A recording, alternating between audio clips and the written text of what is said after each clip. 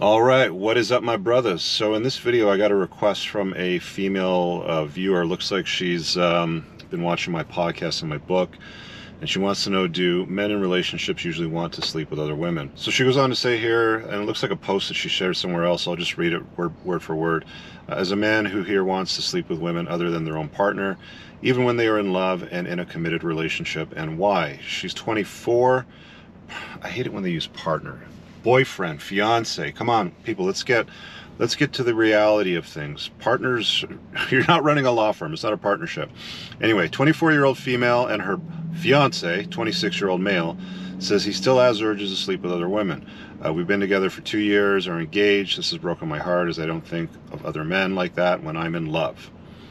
Oh well, let's get into that and hop on the highway and talk about that, because this brings me back again, of course, to men and women are different. We are not the same. We are incredibly different. And what men and women want when it comes to the sexual marketplace are on two different playing fields, if we're being honest. Men's sexual strategy, again, is they generally want unlimited access to unlimited women. It's always been that way. It's always going to be that way. The highest value men throughout history have pretty much always run harems of women, or had mistresses, or had multiple wives. The poorer, far less successful men, if you will, when it came to dating and relationships, were lucky to get one wife, partner, whatever. And some of the very low tier guys didn't get any at all.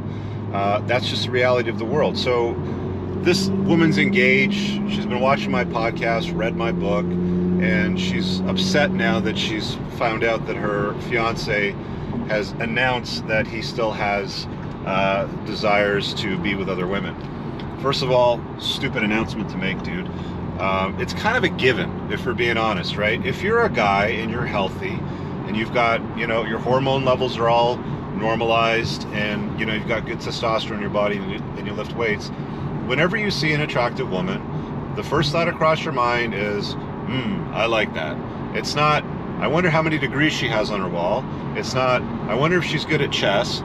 It's, I like the way she walks when she's walking away. That's just what guys are. Women, on the other hand, when they're in a long-term relationship and they're in love, sort of thing, this woman's engaged and she's head over heels for this guy, it seems, other dudes are invisible. And that's okay. That's the way it should be. Other men should be invisible to you as a woman if you're a good woman that's not corrupted by society today telling women that they can sleep with as many men as they want without any consequences whatsoever, or have multiple partners, like these nutter polyamorous type of relationships, which, by the way, is usually a very average looking 5 in a relationship with 3 or 4 very below average looking 2s or 3s. Women are not hardwired to be with multiple men simultaneously. They just don't have an interest in it. A woman's sexual strategy is open hypergamy, which is essentially her looking for the best provisioning guy that she can get and locking him down and having babies with him, and using his resources and competency skills to raise those kids in a useful manner. That's the way it works.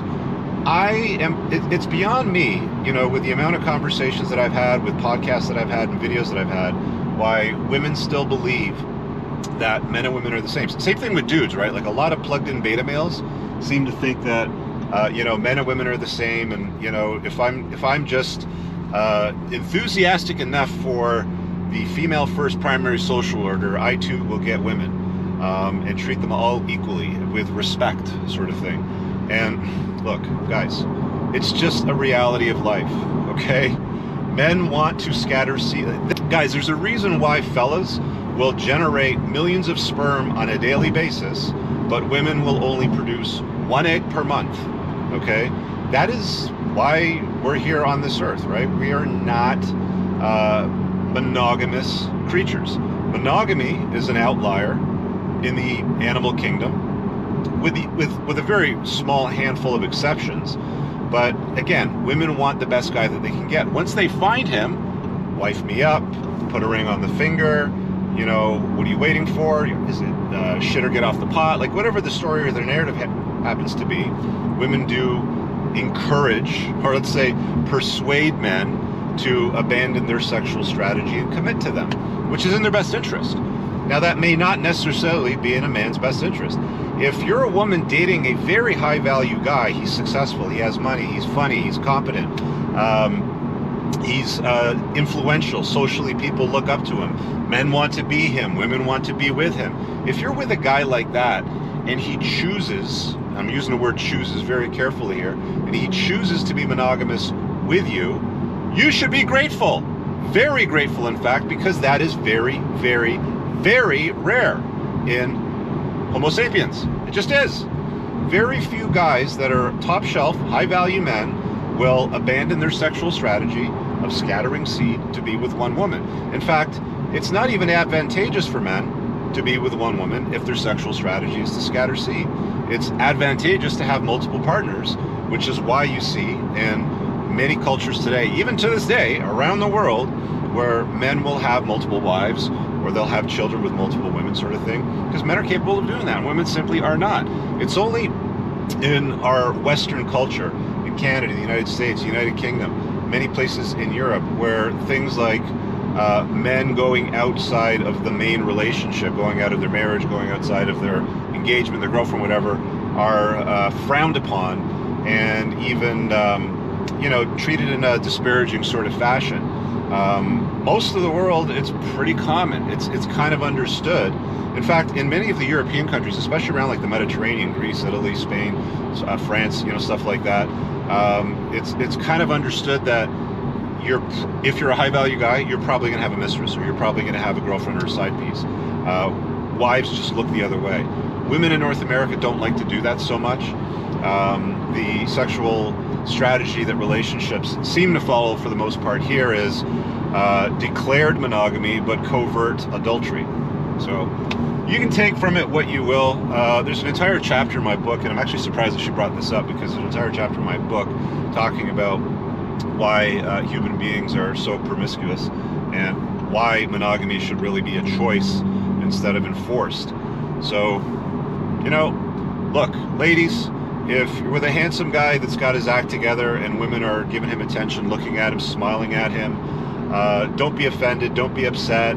If he says that he's interested in other women, which is a stupid thing to announce, by the way, guys, but let's just say you're dumb enough to make the announcement to cause drama in your life, then just understand that's in their nature.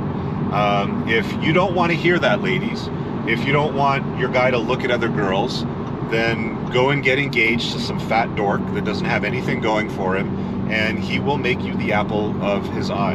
He will never look at another woman. He will be very content and happy with you. But the truth of the matter remains is you will not feel the same way about him. So if you're a woman watching this video, you need to understand you deal with a top shelf guy, somebody that's high value. He's going to have options thrown at him in his life, and he may choose to exercise them from time to time. He may not. It's just, it is what it is. Personally, if, you're watching this video right now, I tell guys to surrender to certain facts around female nature, i.e., if you're not her best, her hypergamous hindbrain is probably going to go looking for her best.